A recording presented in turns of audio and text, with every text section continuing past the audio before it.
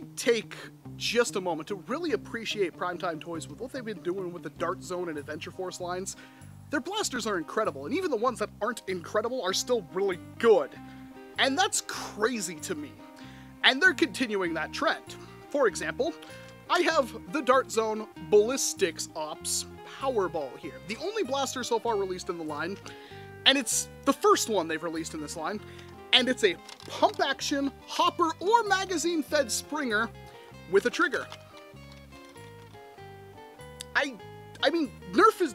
How long has Rival been out? And I still don't think this particular kind of thing exists. The closest thing is the Artemis that has an internal magazine, which is great. I like that a lot. But even when you look at, like, last year's Atlas, it was a 2-shot shotgun, which was kind of cool, but still overly complex and didn't really perform all that well. And when Rival first came out, Hasbro put out things like the Apollo, which you can't rationalize to me why that wasn't pump action. I mean, it was a top Thomas-style Prime, which wasn't that good. And that bothers me. I mean, that's the thing that constantly happens, is that they kind of milk you. They know what you want, they know what people want, but they refuse to build it. First blaster in the line, it's an amazing blaster. I've already unboxed this thing a long time ago, and unfortunately my microphone wasn't on, so you're going to be seeing clips of me when I originally tried to do that review. But I've had this for a while, I've ran it at a war, I've talked to people who have used it, and the consensus is it's just an amazing blaster. It hits a little bit harder than the current Rival average, but the best part is it can use either the included hopper, or any hopper really if you really wanted to, or it's even compatible with your standard Rival magazines. You simply, up at the top, depress that, and you could shove a magazine in there. Now, the initial run of these has an issue. I will sometimes double feed balls into it using a Rival magazine like this.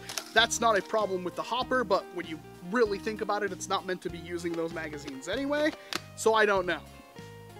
However, the Powerball, holy crap. So if you look at this from like, hey, I don't have Rival, I'm not really into Rival, what should I be using? The Powerball is your answer. This thing is probably the best starter Rival blaster by far, but even more than that, it's probably one of the better starter blasters, period. Because when you get this thing, you get the hopper, the blaster, and 8 of their Ballistics Ops rounds, which are really, really cool looking, and they actually work phenomenally well. They feel a little bit denser than the standard Nerf Rival high-impact rounds, and on top of that, they have a different design where, while Rival rounds are kind of dimpled like a golf ball, these have little hexagons cut into them, which is really, really nice. Almost looks like the ball is covered by a netting. But the point of this thing having a hopper is that it's really easy to top up on the fly. And that's the best point. That's the entire selling point of this blaster, in my opinion, besides the fact that it's only $18 from Target. But, yeah, you just shove rounds into the top of it while you're playing.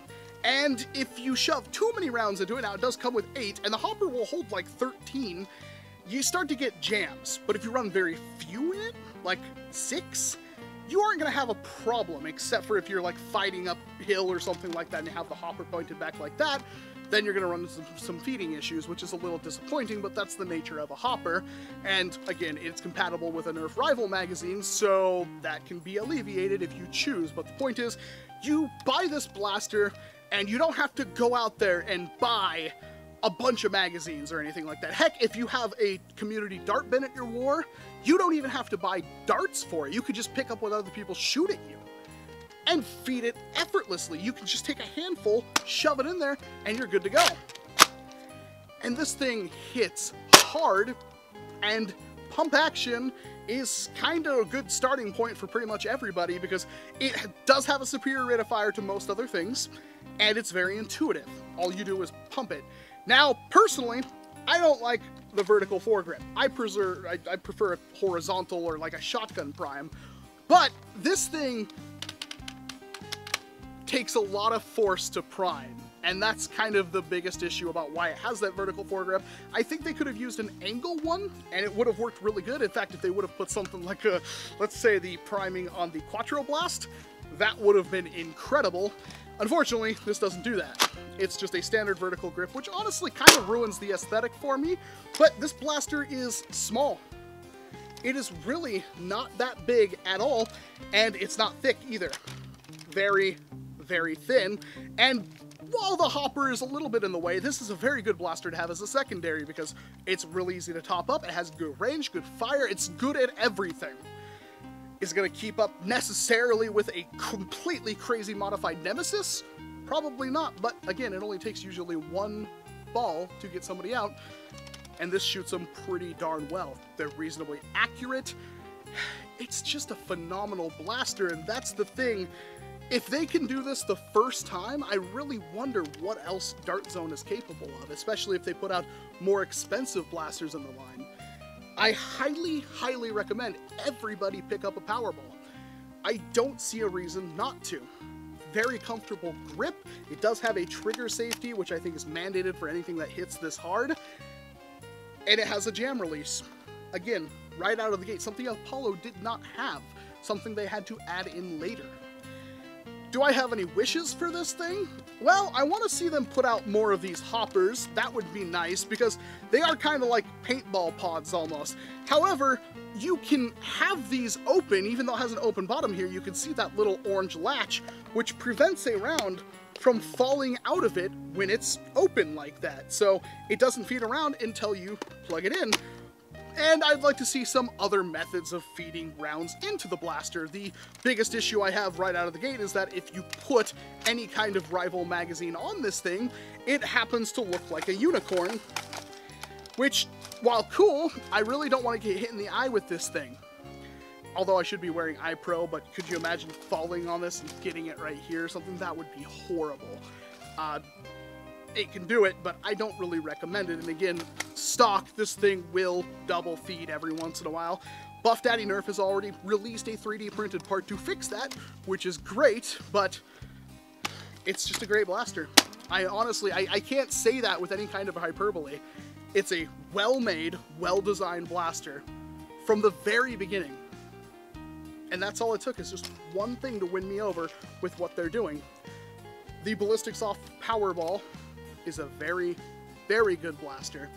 And if you don't have Rival or you're looking to get into Rival, this is the blaster for you. If you ever play at a war that has a Rival round, you don't need to have a crazy amount of magazines. You can go out and buy a couple of balls, throw them in a dump pouch, carry this thing, you're done. I mean, maybe the only complaint I have is that it doesn't have a sling mounting point on it, which makes it hard to run as a secondary, but it's really thin. You can almost holster this thing, especially once people start designing new pump grips, like, again, some kind of angled pump grip, or heck, if you want to just modify it yourself and put on something like what they have on the Quattro Blast or the Pyragon or something like that. Very, very nice. I can't gush about it enough, unfortunately. It's a crazy, crazy good blaster. I'm Walcom S7, thank you very much for watching this video, and of course, I hope to see you in an entirely different one, and make sure that you're down in that comment section talking about the Powerball, and most importantly, letting Dart Zone know what else you want to see in this line.